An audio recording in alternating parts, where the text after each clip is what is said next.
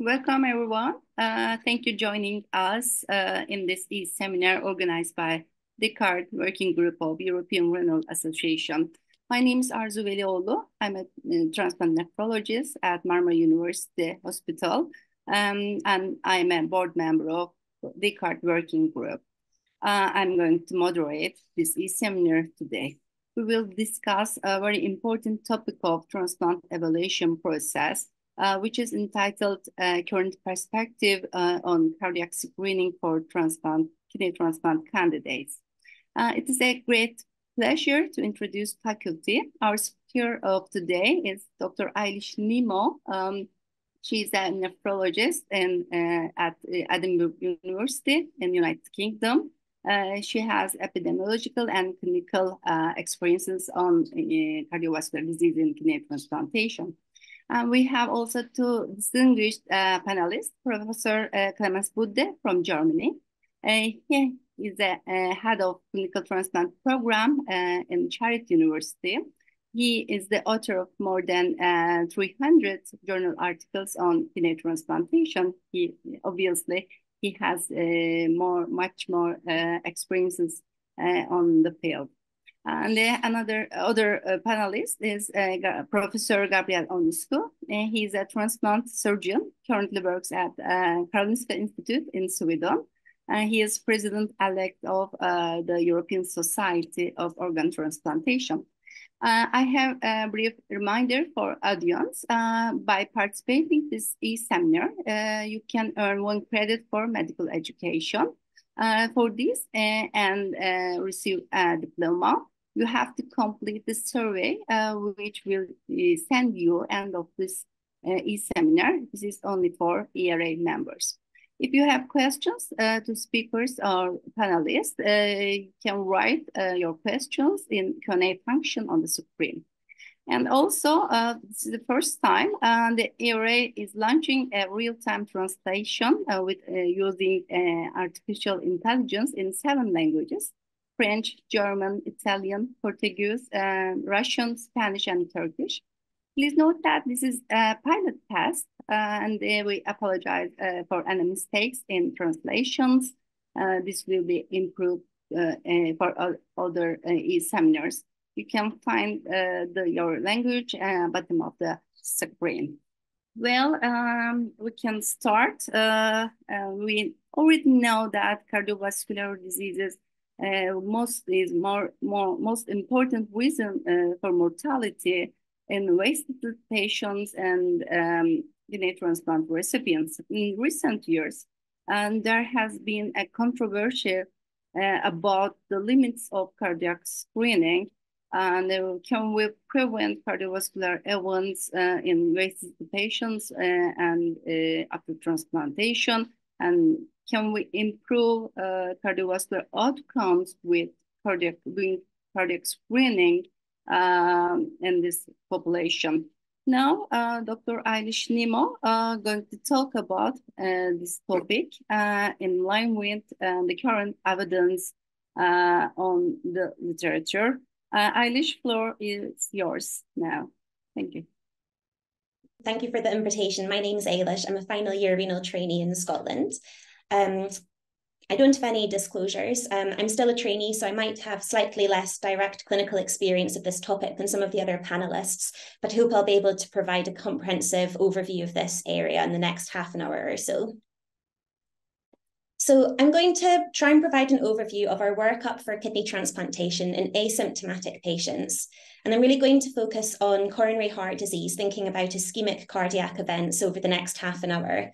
Obviously, there's lots of other elements of cardiac risk in terms of valvular heart disease and heart failure, but we don't really have the capacity to cover all of that today. So what I'm going to go over is a bit about the rationale of why we might want to perform a cardiac assessment before we list our patients for transplantation, and talk about the principles of screening.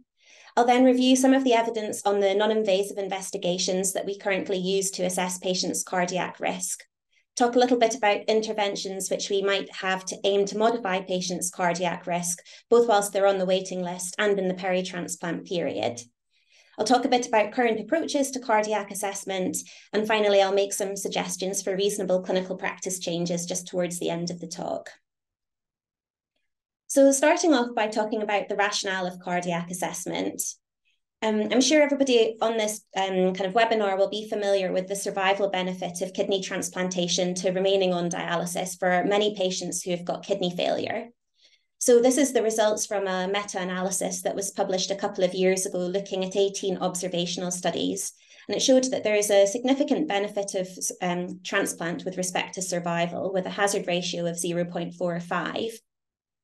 And I think it's just worth highlighting this and keeping this in mind at this point in time, because I'm going to talk about the cardiac risk in the peri-transplant period, but I don't think we should lose sight of the fact that for many of our patients, transplant is the best treatment we have to improve their long-term survival. And so we should really be trying to focus on optimizing and enabling transplant for as many patients as we can who might benefit from this as a treatment option. So although transplant improves patients' longer-term cardiac survival, there is an increased risk of cardiovascular events for around 3 months after kidney transplantation. And it's been estimated that it takes until about 8 months post-transplant for patients to start to achieve the survival benefit. And that's come from a couple of these seminal papers that are actually about 20 and 25 years old now. And that concept of increased risk in the peri-transplant period is probably not surprising when we consider that nearly half of our asymptomatic patients with kidney failure have actually got underlying coronary artery disease. And quite a high proportion of these will have the most significant triple vessel or left main stem disease. And this is just a slightly more recent study looking at patients who received their first kidney transplant in the US up until 2011. And it's just to highlight that the leading cause of mortality in the early post-transplant period remains cardiac events. So I think for these reasons, it seems intuitively correct for us to want to try and risk stratify patients before we list them for a transplant. That's because it can help us provide prognostic information for the individual, which can help guide kind of informed decision-making and help people know about their individual personalized level of risk. It might allow us to facilitate intervention on coronary lesions to try and optimize patients' cardiac status and reduce their peri-transplant cardiovascular risk. And finally, it might help us identify those high-risk candidates who may not benefit from kidney transplantation. And that's also important in making sure that we make equitable use of our finite donor organ pool. And through the course of this talk, I hope to cover whether the cardiac screening investigations that we currently use actually support this risk stratification process. So the principles of screening have been kind of laid out by the World Health Organization back in 1968. And they really focus around trying to identify a group of people who have an early asymptomatic or pre-disease state, which can be picked up and have treatment targeted to them to try and improve their long-term outcomes. So there are kind of 10 principles I've put here, but some of them include the condition being screened for being an important health problem. We should have a test that is acceptable to the population being targeted. There should be a latent or an early symptomatic stage of the disease, and there should be an accepted treatment. So if we try and apply this to the process of cardiac workup before kidney transplantation, we should have tests that can identify coronary artery disease before patients become symptomatic. Patients who have got asymptomatic coronary artery disease would presumably have a higher risk of peri-transplant cardiac events. We should have an intervention that can improve our patients' outcomes. The benefits of undergoing screening should outweigh the risks. And very importantly, in our current climate, we should have a cost-effective approach here. So what we're trying to identify is patients in this kind of green and yellow stage of this diagram before they start developing cardiac symptoms or irreversible cardiac damage. So what about the cardiac investigations that we currently commonly use for screening? So there's a range of different investigations that can be used that will vary between different centres and between different countries. I'm not going to talk about ECGs because I think everybody would probably agree that patients should have an ECG before they're listed for transplant. And I'm not going to talk about a resting transthoracic echocardiogram because I think this can give a lot of information on things like valve function and heart failure, which are obviously very important for patients' overall global cardiovascular risk, outwith of identifying any ischemic pathology. But I'll talk about these tests that I've highlighted here, which are probably the ones that are most frequently performed at the moment. So first of all, talking about exercise tolerance tests, this is probably the most simple investigation where a patient is attached to an ECG monitor and exercises on a treadmill at increasing speed and incline, and have their ECG tracings monitored to look for ischemic changes. So for an exercise tolerance test to be diagnostic, patients need to achieve a heart rate that's 85% of their maximum predicted. And if we think about our patients with kidney failure, I think it's not surprising that many of these patients actually fail to reach this because they might be limited by fatigue or claudication. And our patients have also got a high prevalence of baseline ECG abnormalities, which can make detecting changes more challenging. So for these reasons, diagnostic results are actually reported in under 40% of potential transplant candidates. And you might therefore question whether this is a kind of effective or an efficient use of resources. Saying that, the ability to complete an exercise tolerance test is associated with survival in patients who are considered for transplant and those who are waitlisted, although some might argue that we could make a more simplistic assessment of that just in the outpatient clinic. So I'll now talk about myocardial perfusion scans and stress echoes, which are probably the most frequently performed investigations at the moment. So this is results from a systematic review and meta-analysis, which we're looking to see how well these investigations can identify coronary artery stenoses of more than 70% picked up at an invasive coronary angiogram. And this is in patients that are being considered for kidney transplantation. So at the top here, there are 13 studies looking at stress echo, which have been analysed. And there was a pooled sensitivity here of 0.76 and a pooled specificity of 0.88. And the myocardial perfusion scans at the bottom here, there were 9 studies, and overall the sensitivity and specificity were similar. So a pooled sensitivity of 0.67 and a pooled specificity of 0.77. So essentially, you don't need to remember those numbers, but it's just to say that these investigations are probably not going to identify all patients who have got occlusive coronary artery disease and might pick up some patients who don't have occlusive lesions. Saying that, however, myocardial perfusion scan results will still have a prognostic significance, so they can still identify patients who are at an increased risk of major adverse cardiac events, or MACE, and overall survival. And even mild perfusion abnormalities, which take up less than 10% of the myocardium, can still be associated with increased mortality.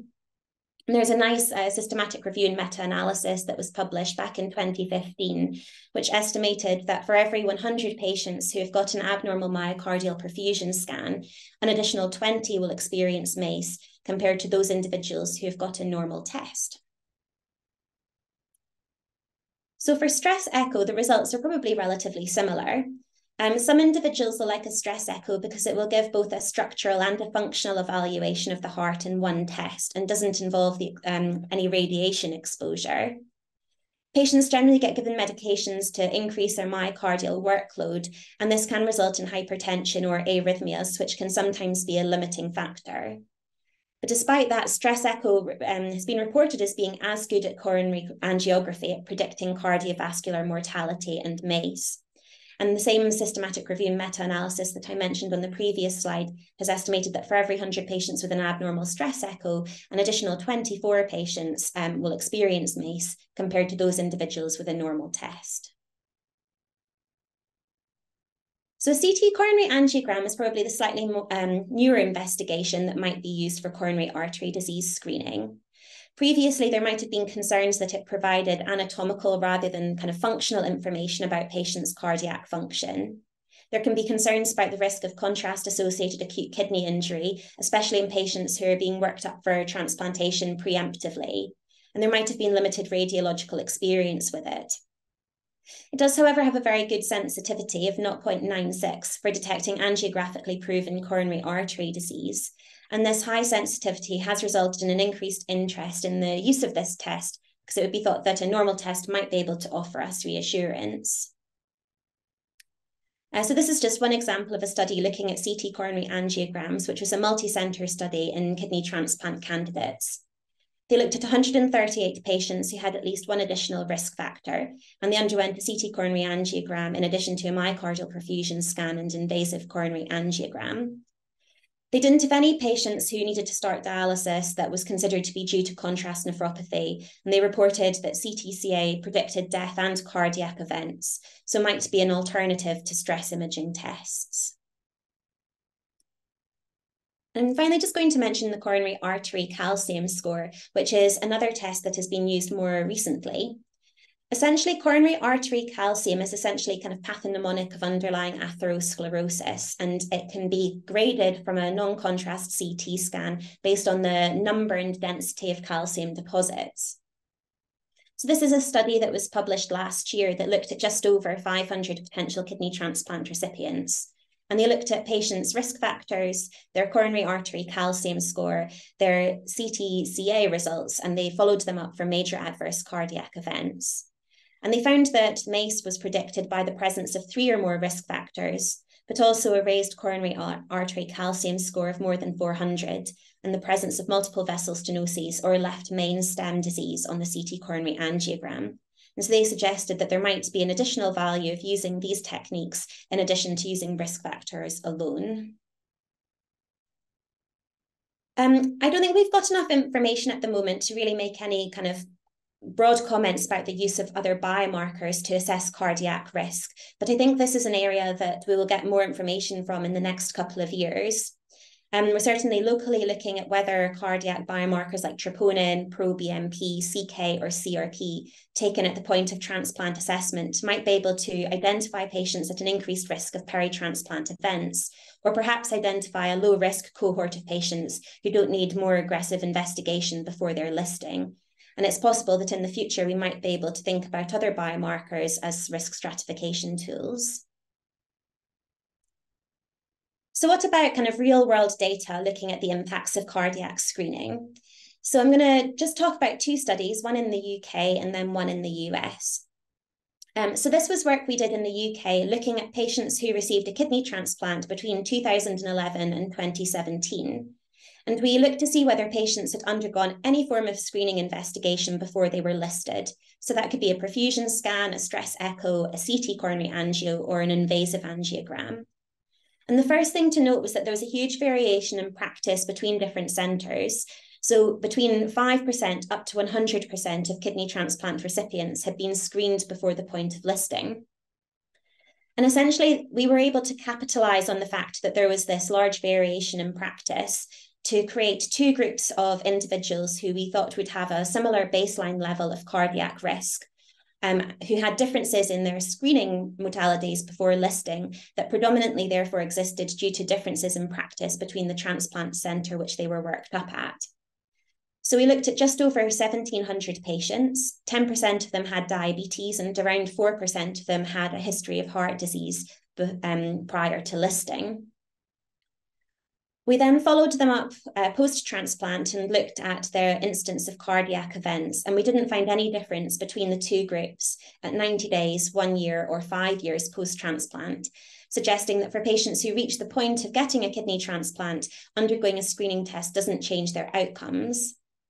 You should just note in this analysis, however, that the highest risk patients are most likely to be screened regardless of which centre they're worked up at. So they aren't included in this analysis, and those results can't be directly extrapolated to them. And this is a similar type of study that was done in the US. They looked at a much larger cohort of patients, nearly 80,000 patients who received their first kidney transplant between 2000 and 2014. And these are low-risk patients, which was defined as being under the age of 60, not having diabetes, and not having a history of heart disease. So they used a technique called an instrumental variable analysis, which is another way that we can try and kind of infer causality from an observational study, and essentially also capitalizes on the fact that there are different screening practices between different transplant centres. So rather than analysing patients based on whether they underwent a screening test on an individual person level, they analyse patients based on the transplant centre that they are worked up at, which can kind of be thought of as a kind of randomisation variable. And similarly, they found that there was no association between undergoing a screening investigation with 1 year of transplant and death or acute MI within 30 days of the transplant procedure. So I just want to put a few of these numbers into perspective, because I've talked about patients receiving a kidney transplant, but that's obviously just a proportion of those who we begin the assessment process on. So overall, around 15 to 20% of patients who begin transplant assessment do not get subsequently listed. But the proportion of these who are precluded due to an abnormal cardiac screening test is probably much smaller, somewhere between 0.5 and 4%. And that's because the decisions about listing are often multifactorial and not based purely on a cardiac screening test. Of those patients who get listed, around 5% will die before they're transplanted, and cardiovascular disease is the most frequent cause of death. And a further 5% might get delisted before they're transplanted, although the reasons for that are not clearly defined. It's also estimated that between about 10 and 15% of patients will have an MI within 3 years of being on the waiting list.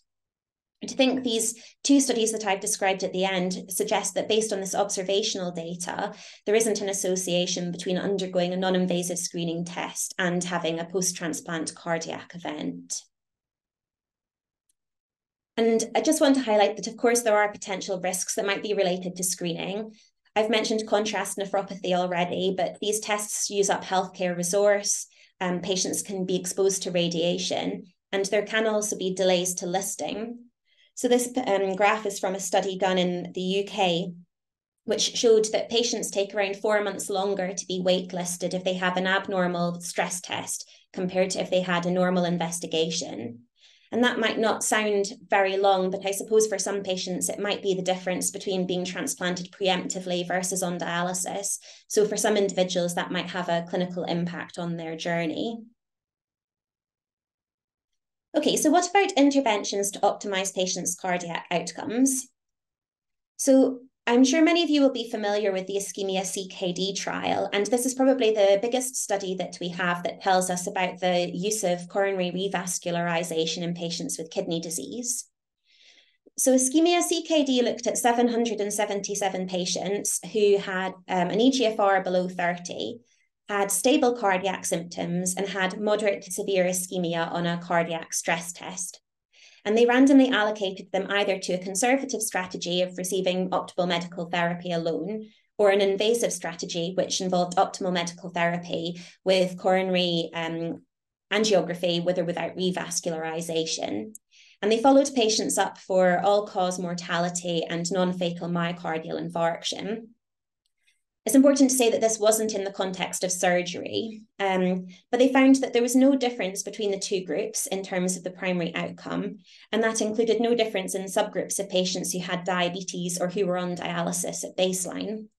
And importantly, they also found that the invasive strategy was associated with a higher incidence of stroke and a higher incidence of death or initiation of dialysis, which just shows that coronary angiography isn't a benign procedure.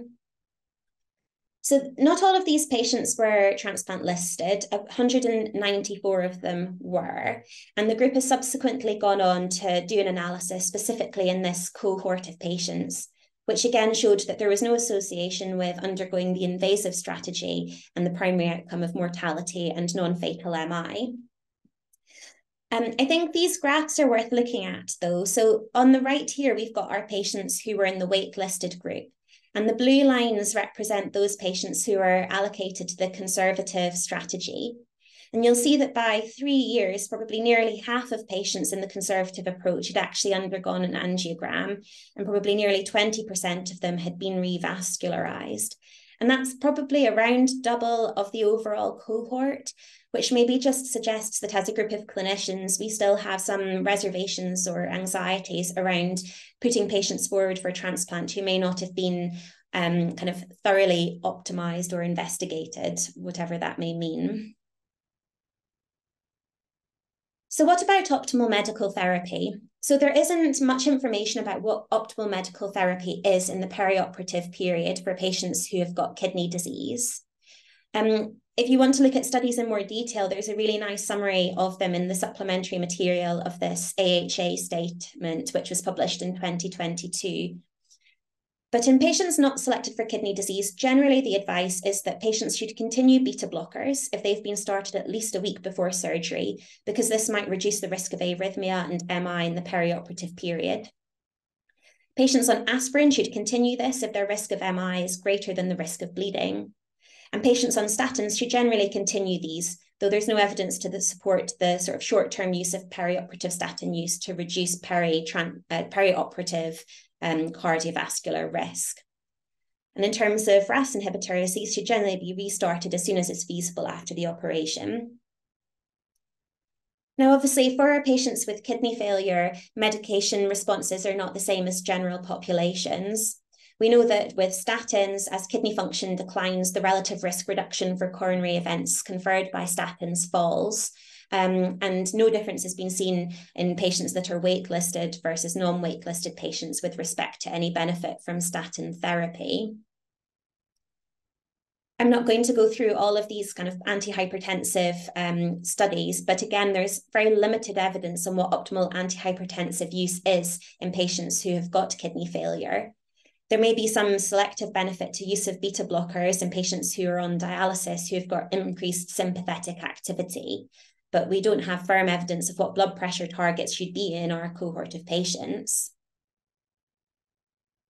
So in terms of optimal medical therapy in ischemia CKD, they focused on discussing lifestyle factors with patients, so smoking cessation, physical activity, and diet modification.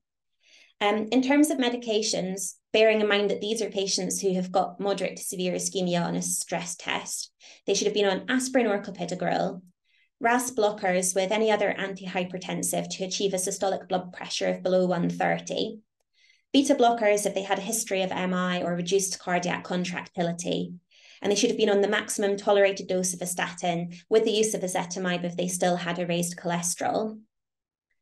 So in ischemia CKD, it obviously showed that optimal medical therapy was non-inferior to the invasive approach, but the contribution of each of these different treatment components isn't known, and we need to do further work to try and understand what optimal medical therapy involves. And it's worth also just saying that in ischemia CKD, at the end of follow-up, a third of patients hadn't reached the blood pressure target, and about half of patients hadn't reached the cholesterol targets. So even in that very kind of defined controlled trial situation, it was difficult to achieve the targets that they set out to do. So what does cardiac assessment currently entail? So usually at the moment, it involves some form of non-invasive cardiac investigation. Some centres might refer patients to cardiology or anaesthetics for a specific review. And some places might have a cardiorenal multidisciplinary meeting, which can provide oversight of the cardiac protocols, provide selected reviews of the highest risk patients, and provide kind of outreach and advice to referring centres. There are a number of different guidelines which all cover cardiac assessment before transplant. I've just shown the KDIGO guidelines, which were published in 2020 here, which still recommend that candidates at high risk of cardiac events should be screened to help guide medical management and inform their risk. But they don't recommend excluding candidates with asymptomatic coronary artery disease from transplantation based on the presence of that alone.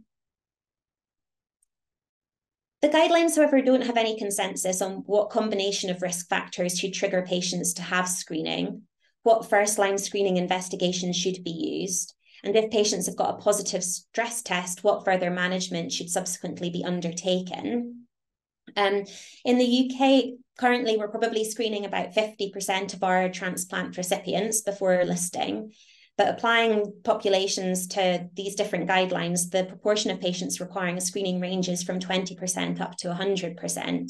So you can imagine that there's still a large number of patients that we're investigating pre-transplant. This just shows results from a survey that we did in the UK a couple of years ago, where we asked each transplant centre to tell us what risk factors they use to identify patients for further investigation. And I think it won't be surprising to see that most centres are now using a risk stratified approach, and that patients are generally selected for screening based on the presence of previous ischemic heart disease, diabetes, increased age, and abnormalities on an ECG or their echocardiogram. But I think it's important to try and capture additive cardiovascular risk. So this is a kind of looking at indicators for cardiac investigation prior to transplant listing. And the orange bars here represent risk factors that, if present in combination, would encourage clinicians to screen a patient before listing. So that includes things like a raised BMI, smoking history, reduced exercise tolerance, and longer duration of end-stage kidney disease. And I think this is where it's quite difficult to kind of clearly define what risk factors we're interested in. There are a number of formal risk indices that can be used. So here I've just shown the Newcastle Risk Index, which is used by some of the centres in the UK, and also the Duke Activity Status Index. And some centres will use these to try and identify patients who might need further investigation or to aid counselling. If you want to look at a kind of formal kind of guideline in terms of set out of how to investigate patients, I'm not going to go over this in detail, but again, the paper by Cheng et al., which was published in 2022 in AHA, provides quite a nice suggested summary. And here they've split patients into a low-risk group who don't require any further cardiac testing, patients who might have the presence of certain risk factors that can follow a non-invasive pathway, and those patients who are most worried about in terms of, for example, regional wall motion abnormalities on echo or low ejection fraction, who might benefit from a direct to cardiology referral and consideration of more invasive approaches. So how does cardiac assessment guide patient management? I think I've mentioned that coronary intervention hasn't been shown to improve outcomes in patients with advanced chronic kidney disease. But identifying patients at higher risk of cardiac events might help us have informed decision-making discussions with our patients, help us consider lifestyle factors, and really look at patients' medical therapy. And also, when we spoke to different clinicians involved in transplant in the UK, they do adapt their perioperative management of these higher risk patients, which might include increased intraoperative invasive monitoring, planning patients to be looked after in high dependency or intensive care, and having a lower tolerance of post-operative hypotension. And others have also commented that it's important that we have done enough investigation and workup for patients to try and avoid operations being cancelled on the day of transplant, which might be relevant for patients coming in the nighttime where the teams on call might be less familiar with patients in this setting, and making sure that we're still accountable to patients and their families and to clinical governance structures. So obviously there are ongoing challenges in this area. I've talked a lot about high-risk patients, but we don't have a definition of how much risk is too much and who the right person to assess that is. I've talked a lot about MACE and cardiac events, but it's very difficult to know what is a kind of true type 1 myocardial infarction versus a kind of supply and demand mismatch. We don't know how best to quantify additive risk, and we don't know what other techniques we might be able to use in the future to try and help stratify patients.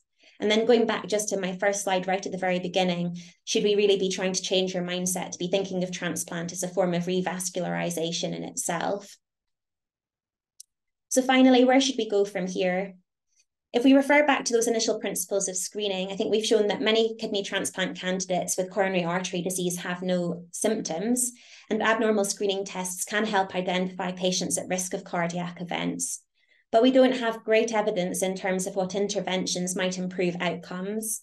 We don't know where the balance of risk and benefit lies, and we don't know whether this approach is currently cost effective. We've spent a bit of time thinking about whether a randomized control trial to examine this would be possible, but I think it would be very challenging because patients would need to be identified very early at the point that they're being considered for transplant listing, and that's long before they might actually be listed and subsequently transplanted. So the follow-up times would need to be very long, and this previous study had estimated that around 4,000 patients might need to be recruited to a trial to detect a 20% reduction in MACE, which is obviously a kind of massive undertaking. Saying that, there is a study that's currently recruiting called CARSC, which is looking at a slightly different question, which is relating to repeated screening investigations for patients that are already on the transplant waiting list, rather than screening at the point of transplant listing. And they've randomized patients to undergo no further screening versus the current screening standard at regular intervals. They're aiming to enroll just over 3,300 patients, and they're about halfway there at the moment. And I think the results from this study might well kind of whet people's appetite with whether we should be making further changes at other parts of the transplant assessment process.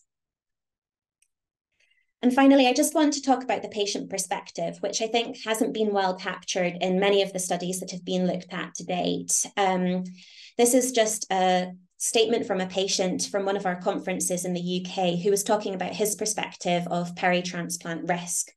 And he just said, if I was offered it as percentages, if the risk was 10%, then I'm afraid I would take it. I've been in an unpleasant state at times, and you take an opportunity like that when you're in that situation.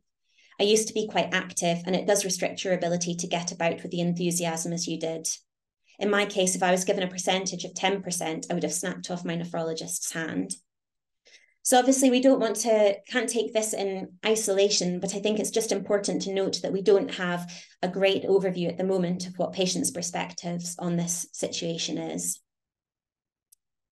So I hope I've been able to show that transplant candidates have got a high pretest probability of having underlying coronary artery disease, but the current non-invasive tests that we currently use might have insufficient sensitivity and specificity to actually identify patients with coronary artery disease.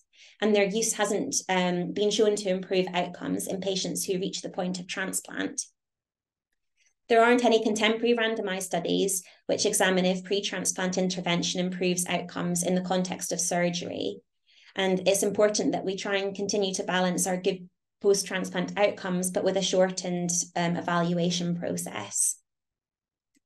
I think we probably need to change our mindset more to how we can use assessment as a way of optimizing or enabling transplant for patients.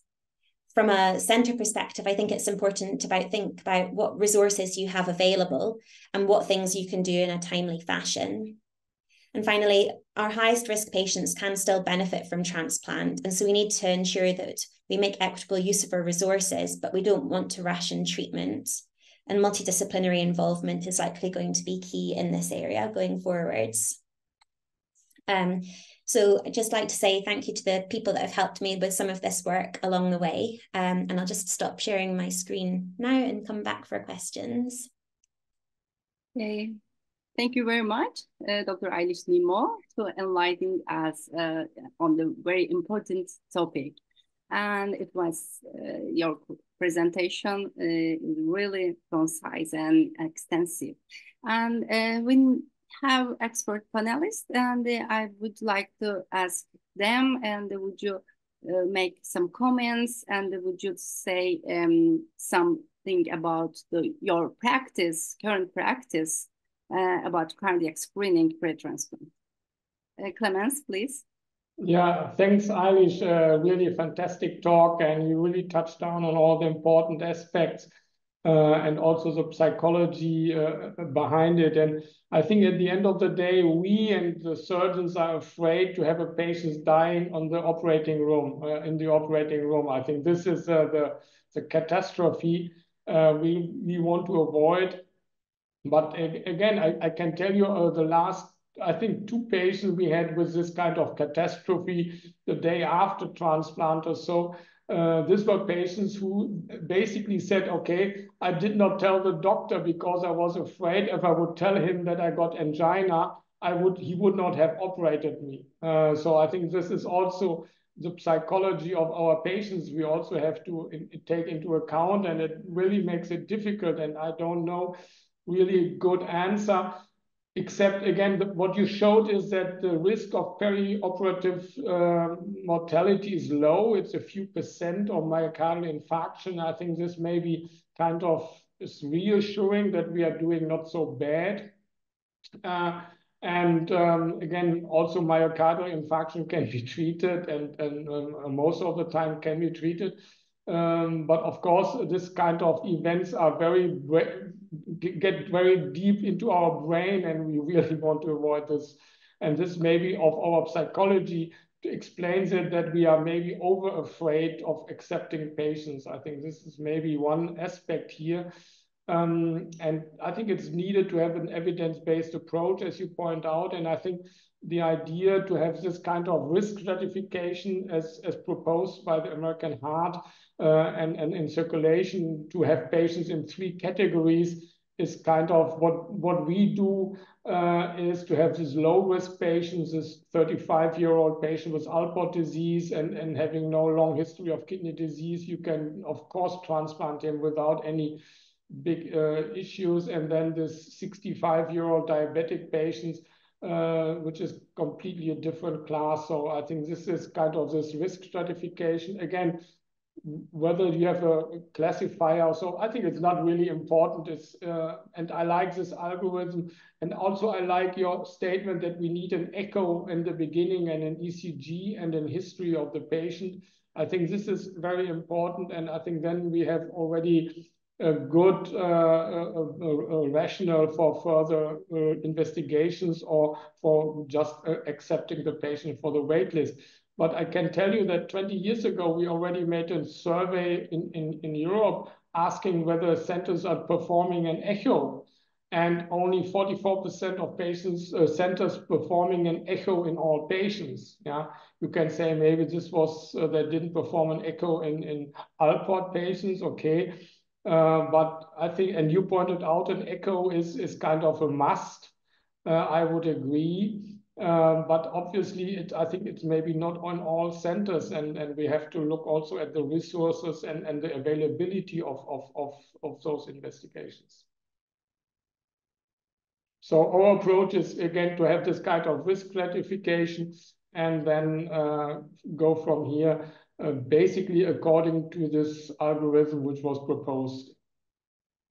Yeah, thank you very much. And what is the surgeon aspect on this issue? The Gabriel, would Thank you, Arzu. Yeah, share first of all, Ailish, fantastic overview of the field. And it struck me that despite so many papers and so many studies, we still have not got a clue of what the best way forward is. I think the surgeon's view is pretty much as Klemens said, it's not about dying on the table. It's also about misusing a very scarce resource. And what I mean by that is you're putting in a patient that doesn't have the outcome, and patient die with a functioning graft. So we do not achieve the best outcome long-term from the kidney. I think some of the things that struck me from your presentation are, first of all, the variation in praxis in terms of access to the cardiac investigations, because that is an important point. Let's say we come up with a definitive one, not everyone may have access to it. So we need to rethink how we design the services around that investigation. And I think from there comes the fact that we have not got a uniform approach to the strategy of way forward. The second point was the lack of relationship with the post-transplant outcome. And that raises an important question. Are we super selective in the patients who move forward from the waiting list to transplant, as we've shown before? And therefore, whatever we do, it doesn't matter, it doesn't make any difference. Or are we severely risk adverse? It's exactly what Klemens was saying there. And we do not take patients despite being on the list because we think they're diabetic, they're higher risk, and so on. But with that comes an important question, which perhaps you didn't touch, is what type of kidney we do. You mentioned that clinicians choose better kidney, but herein may lie the problem, because we put kidneys that are likely to work better, straightforward, is low DGF. And those by definition are the low risk kidneys. So are we doing the right thing, putting the low risk kidney in these patients? But maybe the point forward is living donation, because this is one place where you can actually optimize the risk to a certain extent. There's a different type of kidney altogether. And then it doesn't put the pressure on the national resource. So maybe the higher risk patients should be encouraged to find their own donors, because that's a much better way of doing it. And finally, the point which was interesting is I don't think it's any point in doing anything before they go on the list. And I think the study you showed raises an interesting point, which I noted down during your talk. I'm talking about the ischemia CKD patients study, that actually we start investigations once they're on the list and after 2 or 3 years, which means that, of course, we are all worried about the cumulative effect of dialysis on the cardiovascular risk factors, but also we're starting to pick things up there. And one thing that we need to do, and hopefully the second study you presented will address this question, is what the correlation of those investigations on the list with the outcome post-transplant, because that we don't have. So I think that's an important point to address the question, because then we begin to see light. Whatever strategy for testing we do, if we start testing after a couple of years on the waiting list, which by definition will be on dialysis, maybe that's a group we need to focus on if there is a correlation with a poorer post-transplant outcome. But I think at the moment, the evidence is not there to support any of the strategies. And I think what you showed, it's an intuitively reasonable approach to try and say, right, we stratify by what we think are the risk factors and gather the data. And that brings me to my last point, which is no big study will be able to achieve this. These are complex studies to do, and you showed the numbers, 4,000, 3,500 patients, very difficult. The alternative is all registry data, because we can put this together and really bring big numbers that we can then put in a model, perhaps AI model and whatever, there we can come up with a definitive answer. But clearly, I think we're not there, and we've got a lot of work ahead of us. Ailish, would you comment further on this? Yeah, I think they're all really important points. I'll kind of just mention a couple of them briefly. So I think, Klemens, you just mentioned kind of echo and the importance of maybe having that as a sort of standard test for most patients. I know certainly in some places locally, it's still very difficult to get echo. There's very long waiting times. And I think we still have to be sensible about, you know, making sure that we're using these resources for the patients that are most likely to benefit. So, you know, your 25-year-old with reflux nephropathy, who's being preemptively worked up, you know, I think we can probably be quite reassured by someone who has not got other risk factors, who hopefully has got a good functional status. But it's really hard because there's not a kind of clear definition of like when someone crosses over that bridge from being low risk to medium risk or medium risk to high risk. And it's completely unevidence-based. But when we've done some survey kind of work in the UK, there's people who kind of mention that, you know, actually, if patients have undergone kind of big vascular access procedures or other operations, they might class as some kind of like assessment of their cardiac fitness and sort of ability to cope with that cardiac stress. I know some people will walk with their patients up and down their clinic corridors to try and make an assessment of their exercise capacity in that setting. And it's really hard because they're such subjective features that we're using, but actually may be no worse than some of the tests that we've got. We just don't know. I think a lot of the difficulty is that we don't know if we're being too cautious at the moment and whether we're not transplanting some patients who might still benefit. But it's very difficult to think how you're going to show that without doing some of these bigger studies or trials, unless there's a kind of more global change in our attitude to how we manage these patients. And probably that needs to happen on a kind of larger scale rather than an individual scale, because you've got to have your surgeon, your anaesthetist, your nephrologist. All of these people need to be happy with the patients that we're putting forwards. And there is some variation, I think, in how these different groups view risk, and you know that we've all got slightly different kind of visions that we need to align. And I think the live donation versus deceased donation topic is a really interesting one as well. You know, I think that we would probably all agree that if you had a high risk patient who had a live donor and you could do this in the middle of the day with a couple of surgeons, with a planned post-operative bed, and that they would, you know, that would be excellent, wouldn't it? That's definitely the best situation. But I suppose it comes back to some kind of the kind of ethical questions about whether you can assess people in different ways based on their ability of having a live donor. And, you know, I think it's a really interesting thing about whether we divide our acceptability criteria. I mean, certainly some patients will be deemed acceptable for a live donor kidney only, won't they, in the basis of their overall risk. But I think it's probably quite a challenging area to discuss with patients. Yeah, I think the point is on the live donor, and this is also a question here in from the audience, is what is the live donor? Basically, it's a question of waiting time. And the question, there are two questions again. Do you do rescreening after a certain time on dialysis? And the other point is the waiting time. How long gets your waiting time longer if you do some interventions, or what is the delay in listing?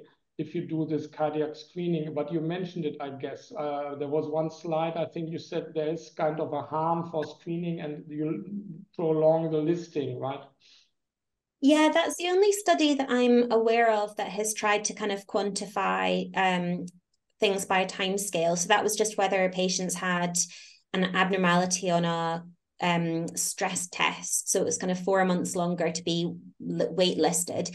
I don't think from memory, and I could be wrong on this, but I don't think they mentioned how many patients had the test and then were subsequently excluded from transplant based on that alone. But, you know, I think we're probably talking about several months. And if patients subsequently undergo kind of revascularization, which, you know, certainly locally our practice is changing away from that based on the ischemia CKD study results. And, you know, if patients end up on dual antiplatelet, then we're going to probably end up talking about much longer periods that patients are delayed for, because we're not going to want to transplant them until they're back on probably aspirin alone. So if we get to that point, we're probably talking about, you know, 6 to 9 months. And that's if you manage to get your angiogram done straight away.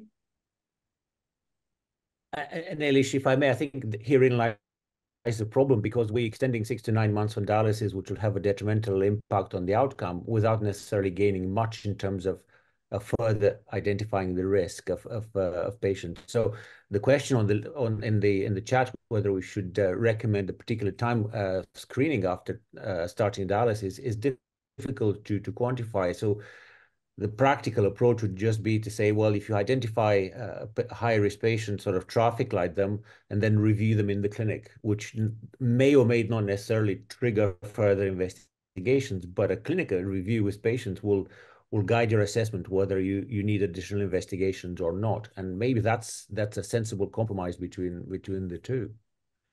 Yeah, I think so, because that will also give you, I mean, really what we're trying to do is, I suppose you're trying to pick up on subtle symptoms and things that might have moved them from being asymptomatic to symptomatic, when you're probably going to have a different approach for how you assess these patients. And yeah, I guess that's probably a good kind of in-between situation. You know, I suppose this is where the CARSC study will hopefully give us information about whether repeated screening is going to be beneficial. And it's difficult as well, because some patients, you know, will be transplanted within 2 years, but the difference of maybe being transplanted within 1 to 2 years versus those patients who are on the waiting list for 5, 6, 7 years is going to be quite different.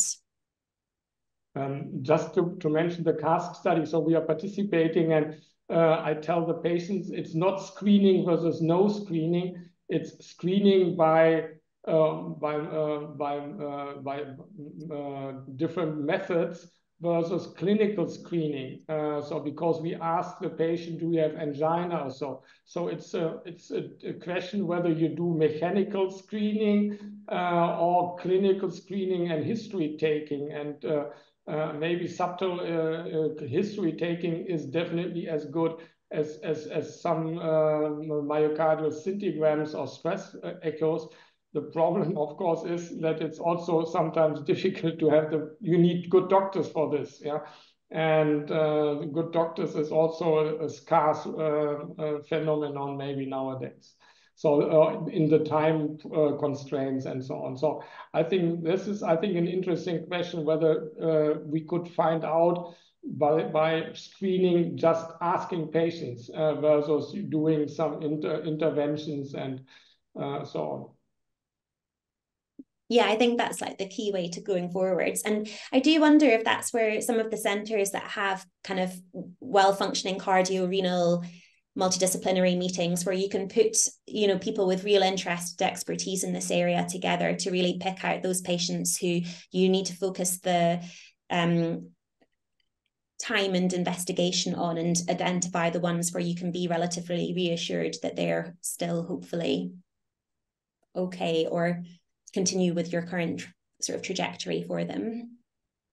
Ailish, can I pick you up on one particular investigation which you kind of skipped quite quickly over because there is lack of evidence, and maybe that's aligned with one of the questions, which are the novel investigations. What do you think about cardiopulmonary exercise test? So it has shown some good correlations with outcome, particularly for high-risk surgery.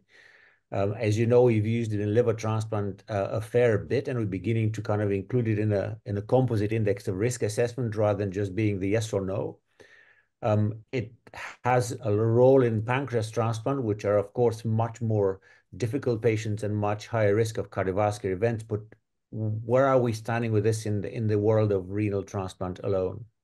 So I had a slide on that, and then I took it out in the interests of time.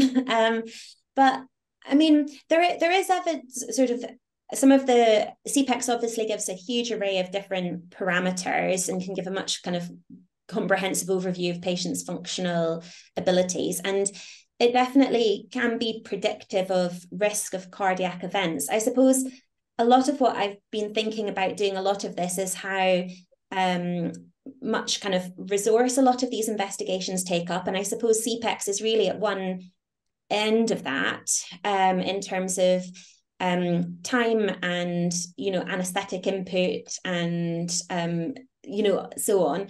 So I suppose it might be another test that we could include in the ones that might provide some information, but I don't know if it's really shown to be any better than the other investigations that we're using, and comes at the expense of more time and cost, which I think are the things that we should really be trying to make sure we're, keeping our cost utility as one of our key priorities here.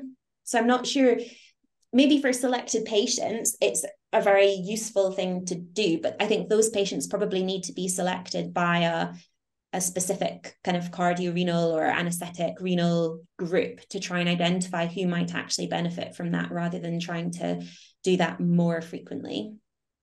So my colleague used to ask the patient to come with him the stairway and take one staircase up, and then see whether they can follow him, and did not follow him into his office. They were excluded from the waitlist, which is a very cost-effective way, maybe, but of course it's not very objective, and this is maybe the problem. What do you think about troponin? You mentioned it in this box plots and so on. What do you think about this? Would this be maybe a potential way to increase our specificity and sensitivity? So I think probably ask again in like a year, maybe. So you're doing a study on this, huh? So it's one of my colleagues is doing some work on this, and I think, I guess with the hope of it probably is that it might help us identify a group of lower risk patients. I think is really where this kind of thing might come in. We were kind of surprised at the moment that actually troponin is quite discriminatory, in that I think many people would presume that all of our patients will have a high troponin at the point of transplant assessment, but we actually do see that there is a wide range in troponin levels. And I suppose where I see that it might have some use in future is identifying a lower risk group of patients who you can be reassured by without needing to put through further testing. But that's all work in progress from one of my colleagues. So. Okay. Our time almost running over, and thank you very much. All very successful joining us. And if I state a closing remark, and I should say, and I summarize all we talk, and we should do the basic cardiac investigations, including electrocardiography and echocardiography in all candidates, but in symptomatic cases and the cases with the high risk factors, the exercise stress test may be reserved for this kind of patients, not for asymptomatic cases. And in light of ischemia-cascade trial and the invasive approach, revascularization and stenting in asymptomatic patients is still debated. And if we do strong recommendation, it's not possible right now, but we still recommend optimal goal-directed medical therapies in our cases. And each transplant center, they may create multidisciplinary teams, including cardiologists and anesthesiologists. And by the way, we can improve our patients' outcomes, I believe. Thank you very much, all attendees, all audience, panelists, our speaker. Thank you very much. And I thank you again, and have a pleasant day, have a pleasant evening. Thank you very much.